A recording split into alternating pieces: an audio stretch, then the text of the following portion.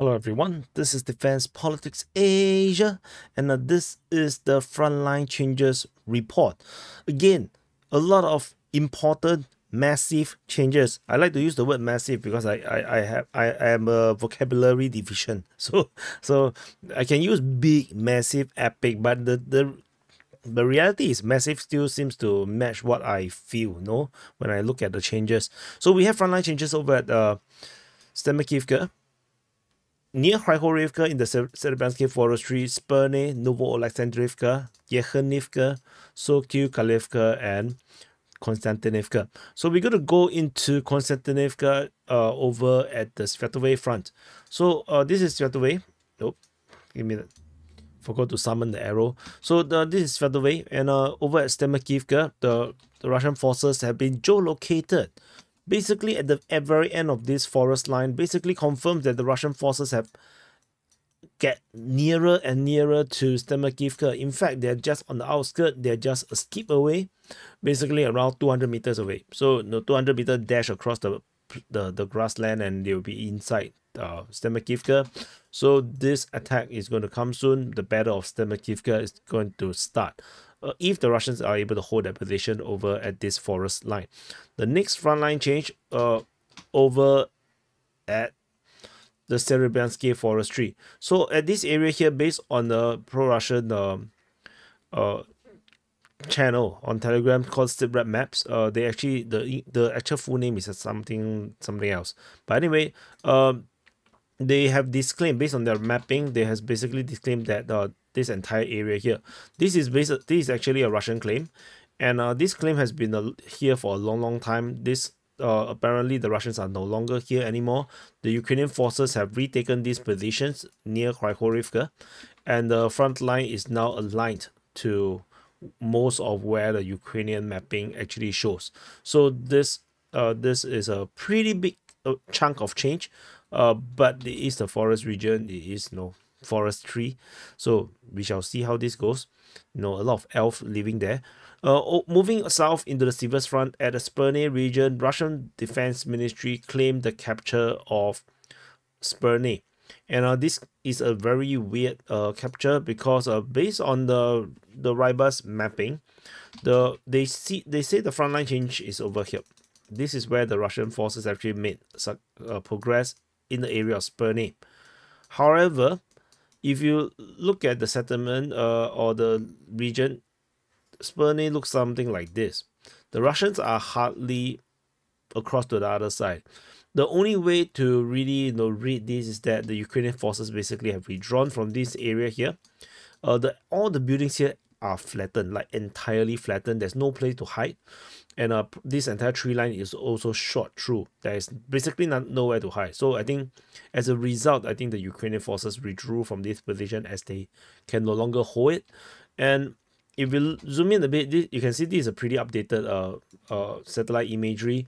You can see all the buildings are basically totally destroyed. Yeah, it's terrible. So I think this is probably the main reason, which means that the next jump from the Russian side, once they have captured these areas here, they can secure this area. I think the next jump will be pretty big. It's going to be like something like this. The fighting will reach all the way to Ivano-Darivka with a massive push in this direction towards Ivano-Darivka. I think this is going to be the next jump because there's basically no place to hide for the Ukrainian forces, or a nearer frontline position to hold a position. So it's going to be a big change in the very, very near future. The next frontline change after Spirne is over at the DFK front, over at Novo-Alexandrivka. And as you can see already, there's some massive changes around here. So Russia. So once I zoom in, I can't even cover it all. So at Novo-Alexandrivka, Russian forces have expanded their control over in the southern part of the settlement, which the Russians have captured, and they have stomped into the trenches around here. Ukrainian forces are still holding the other half, and Russian forces have taken all the trenches south of this position along the tree lines, and this is quite a big amount of ground taken. And so the next battles will be the tree lines, And the Russian Defense Ministry, as of this moment, have announced that they have captured Novo-Oleksandrivka. This is based on the Russian Defense Ministry's report. So they have acknowledged the Ukrainian claims that Novo-Oleksandrivka has been captured by the Russian forces. Over in the south, the Sokil region, Russian forces continue to expand their control around Sokil, and they have started to attack into Yekhanivka and Voskot. And there's huge amount of changes in north of Sokil. They managed to capture a lot of grounds all around here, and I want to zoom in a little bit to talk about this. But massive amount of changes. If I zoom in a bit, you can see that the Russian forces taken the entire tree line around here and taken the heavy entrenchment. They are still trying to advance along the railway line, and along the way they have taken yet another of this heavy entrenchment around here, and they have attacked into this something like a river gully valley kind of thing, and attack into the another trench line around here. There's still another Ukrainian position here, so these are the Ukrainian positions, the heavy defensive positions, but the Russians are getting close to it. So if I go down a bit, you can see that this entire area here, this entire river system or valley or gully has been taken by the Russian forces, and there is this trench leading all the way to this position. So this gully region here must be heavily defended, and the Russians basically have overrun it. Ukrainian forces, if they are here, would face very fierce fighting. But no, if you have to fight somewhere, so they have to choose where to fight. And at Yekhanivka, you can see that the Russian forces basically have entered into Yekhanivka officially, and with all this capture, I can now also confirm that Sokil has been captured by the Russian forces. And interestingly, I never seen anyone reported that Sokil is captured. So I would say that based on this, I would just put it as Sokil. Russian forces captured Sokil. Yeah, let's do this. And then 30.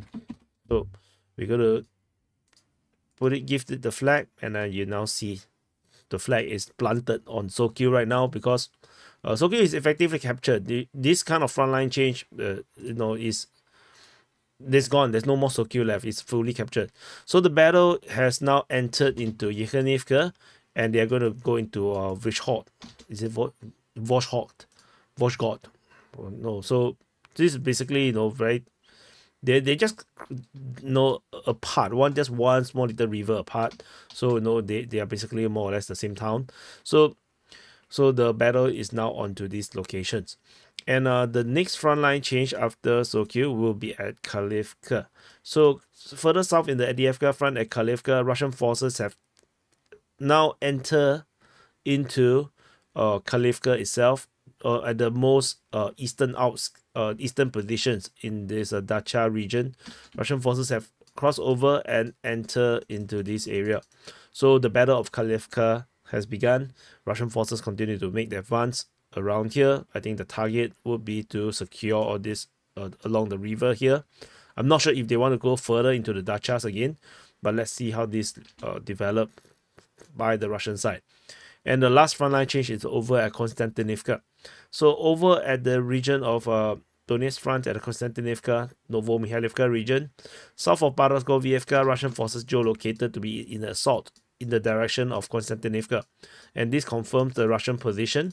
Russians have taken more ground south of Paraskoviyevka, corroborating some of these Russian claims, and which means that they are going to enter into Konstantinivka very soon, within the next 1 day, 2 days, if they continue to attack at this intensity. So this is the frontline change over at Konstantinivka, and that's about it. I think this is all the frontline changes report for the past 24 hours for the 30th of June. We are into July, so it's a new month again. So thank you for watching. Do press the like button, subscribe, and I'll see you guys in the next update. Press the like button.